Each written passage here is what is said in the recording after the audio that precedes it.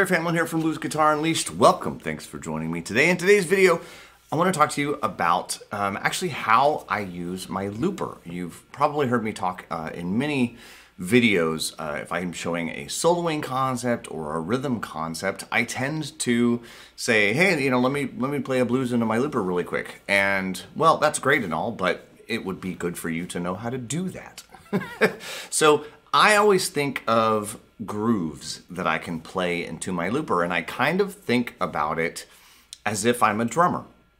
So if you don't know anything about playing drums, that's okay.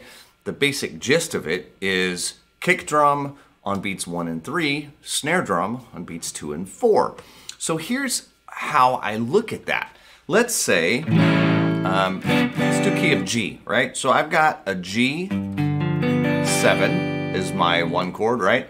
C7, could use that, could use that, could use C9, right? It doesn't matter. It's totally not important. So I've got C7, D7 is my 5 chord. The way I kind of approach this is that the low end, the low string, or maybe the low couple of strings, in fact, let me get the overdrive turned off. That's what's gonna give me sort of my kick, and then the higher end is gonna be my snare, okay? So it's like 1, 2, 3, 4. 1, 2, 3, 4. Okay, now I'm using a little bit of palm mute down here on the low end. So if I don't, it kind of rumbles. I don't really want it to all mix together that way. So even when I hit the higher end of the strings, I then place my palm again against those strings. So basically all the time, my palm is on the guitar.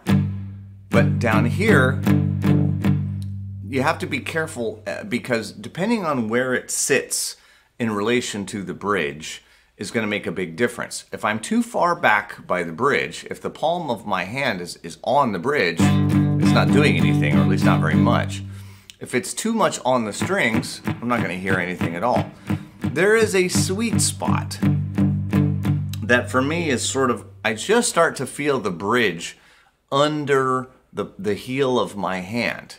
And right there, I can get a nice, comfortable sound. Again, I don't want it non-existent, and I don't want it boomy.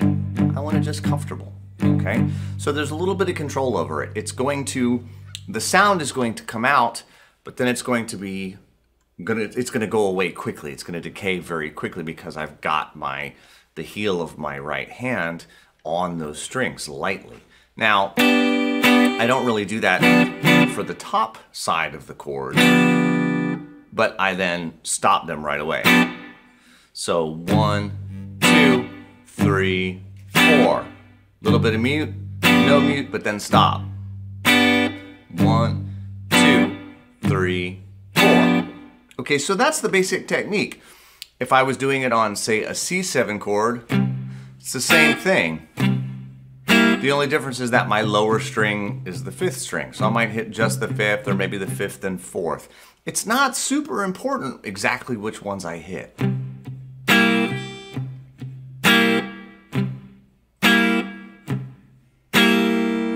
Okay, but basically I'm treating beats 1 and 2, the lower end of my chord. To me, those are kind of like the kick drum. The upper part of the chord kind of sounds more like the snare drum. And that truly is how I approach it. It's trying to get that sort of percussion, that rhythm, that just kind of going along. It keeps a groove. But just playing quarter notes like that doesn't establish what I consider to be one of the 3 common standard basic grooves. Pretty much every song you're going to play falls into one of 3 categories. It's either a straight feel, okay? And a straight feel means we're dividing each beat into 2 pieces. 1 and 2 and 3 and 4. So in something like that, where I'm doing a straight feel, I'm going to keep that going. 1 and 2 and 3 and 4 and 1 and 2 and 3 and 4. So I'm just keeping this going on the groove. 1 and 2 and 3 and 4. But on beats 2, 1 and 2 and 3 and 4 and 1 and 2 and 3 and 4, I'm going to hit that snare on beats 2 and 4. Now, if you miss one, it's really no big deal. You might go 1 and 2 and 3 and 4 and 1. So I'm kind of leaving some out. 1, leave out the and. 2 and 3 and 4, leave out the and. Okay, I might go 1 and 2 and 3 and 4 and 1 and 2, and then leave out that and. 3 and 4. Okay, I can vary that basic groove a lot just by leaving some out here or there. Which means if you accidentally forget to strike a string or you accidentally miss, don't let it stop you. Keep going.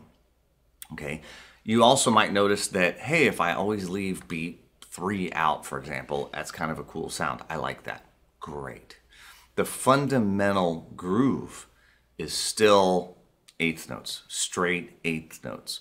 So you're just implying that groove with your guitar. Now, by the way, this is also very handy if you have something like a Digitech Trio, or I guess it's the Trio Plus now, where you sort of play into it and it makes up the band to go with you. These types of grooves are very easy for electronic devices to read. They're because they establish the groove. There's no fluff, there's no frilly extra stuff. They're very simple, they're very straightforward. So your device or your looper or whatever it is can pick that up and hear it easily. It establishes the groove very well. Okay, so again, if I'm doing it straight, 1 and 2 and 3 and 4 and 1 and 2, and when it comes time to change chords, same thing. 5 chord, 2 and 3 and 4 and 1 and 2. Doesn't matter if I'm doing a 12-bar blues, doesn't matter if I'm doing an 8-bar blues, none of it. Doesn't matter at all. That groove works. Now, that's the straight field groove. There's 2 other kinds. One of them I call the slow blues, and one of them I call a shuffle blues. Both of them subdivide each beat into 3 pieces. You've probably heard me talk about this before. 1 and 2 and 3 and It's much easier to hear that in the slow blues. 1 and 2 and 3 and 4 and Now you could play that, but almost nobody would, myself included. Instead, we tend to leave the and out. 1 and 2 and 3 and 4 and 1 and 2. It's very much like, if you're familiar with it, 1 and 2 and 3. And in fact, you'll notice in that, beats 2 and 4 are where we do the stretch. And I'm a little flat. Okay, so that's 1 and 2 and 3. Same idea. 1 and 2 and 3 and 4 and 1 and 2 and 3 and 4 and 1 and 2 and 3, 4 and 1 and 2 and 3 and 4 and you can hear at that slower tempo, it makes a little bit more sense. Now the shuffle blues is basically the same idea, it's just faster.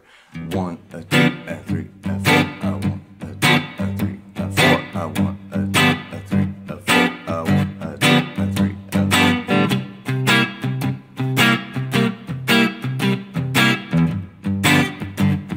3. Now what can happen is that can get, if you're trying to really go fast, you'll notice that I can't downstrum that anymore. So that's when things get a little bit tricky.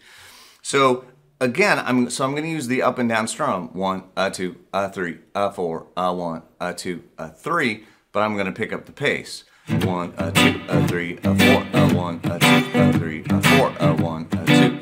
Now what I have to be very, very careful of on that one is that right hand muting. So I've really got to be careful to keep that going, because otherwise I'm going to get 1. Right, and it's going to be this big, kind of globby thing. There is a secondary reason you don't want that just big, lots of sound going everywhere, which is, let's say you're playing into a looper, or let's say you're playing just you and a friend, right? Okay, this is also a great chance to use this. Is, you know, let's just say it's you and a buddy, and you're playing rhythm and they are soloing. You don't want to play big and loud because that makes the other person who's soloing have to work to get over you. You want to stay kind of in the background. You want to stay a little bit more subdued. So this is a good way to do that. Similarly, if you're playing into a looper for you to solo over it, you don't want to be in your own way. So you don't want to be playing, you know, something big and loud, and then you can't hear it because all you hear is what's coming back out of the looper. Right? You got to learn to kind of stay out of your own way. So same idea here. So I'm going to just keep it nice and small. A 1, a 2, a 3, a 4, a 1, a 2, a 3, a 4, a 2, a 3, a 4. Right? And it works the same way. But again, the point to remember, it's the same as the slow blues. It's still 1 and a 2 and a 3 and a 4 and a. We just kind of pull that and out. 1, a 2, a 3, a 4, a 1, a 2, a 3. As it gets faster, get to a point where you got to go in both directions. It's fine. It's not fundamentally different, but it is a slightly different technique. Okay, so hopefully you get the idea. This is pretty much all I use. You can do some variations, you know.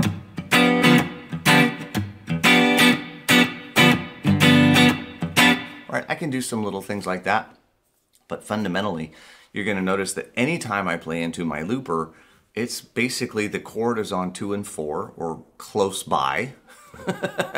And you'll notice that in between those chord stabs on 2 and 4, I'm chunking away kind of on the lower couple of strings. I would wager that if you go back and look through a bunch of my old videos, you'll see that that's more often than not how I handle it. That's pretty much just what works. There's no drums, there's no bass. I've got to do it all myself. Okay, so try it out, play with it, have some fun with it. As always, if you have some guitar playing friends that you think would get something out of this video, I hope you will share it with them. And I am Griff Hamlin from Blues Guitar Unleashed. I'll talk to you real soon. Take care.